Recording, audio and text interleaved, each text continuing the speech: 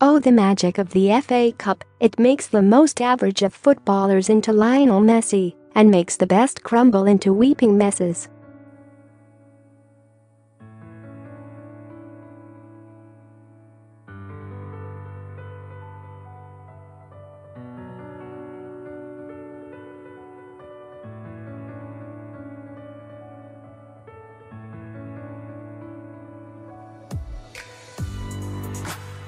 Of course, Liverpool beat Everton on Friday night, but since then the favourites on the TV games haven't done too well, with Leicester City, Chelsea, Leeds United and West Ham all failing to win their matches.